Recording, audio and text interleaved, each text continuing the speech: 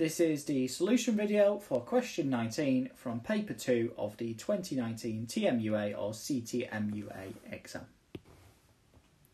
In this question, we're asked to find the value of this messy expression, and we're given 7 different numerical options for what it evaluates as.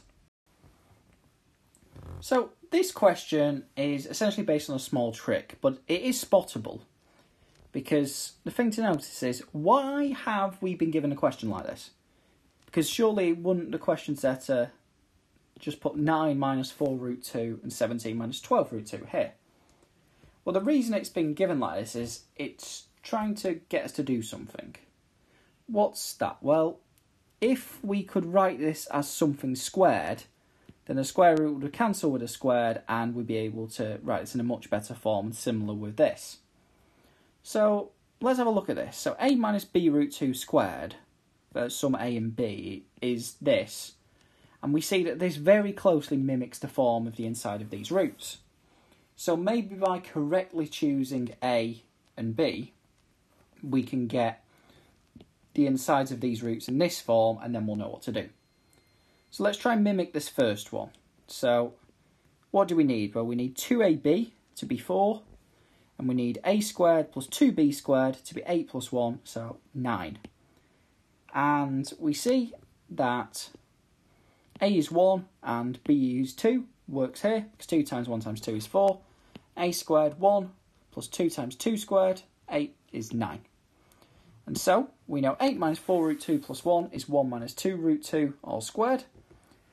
And now this is 2 root 2 minus 1. Why is that? Well, the reason we switched the sign on this is 1 minus 2 root 2 is negative, and we're taking a positive root here. So we need the modulus of this, which is 2 root 2 minus 1. Now let's do the same for the other root. So we need 2ab to be 12, and a squared plus 2b squared to equal 17. So for that, we see we've not got that many combinations we could try, and a equals 3, b equals 2 works, because 2 times 3 times 2 is 12, and we get 9 plus 2 times 4 here, which is 17. So again, let's substitute it into here. We have the square root of 9 minus 12 root 2 plus 8 is equal to the square root of 3 minus 2 root 2 all squared. Here, 3 minus 2 root 2 is positive anyway, so we just get 3 minus 2 root 2, and the squared and the root cancel easily. And we're almost there, because we've simplified this and simplified this. So let's combine it all. So let's add them up. So we're doing 2 root 2 minus 1 plus 3 minus 2 root 2. And the 2 root 2's cancel, which is very nice, and we get left with 2. And so if we look at our multiple choice options, we realise our answer is E.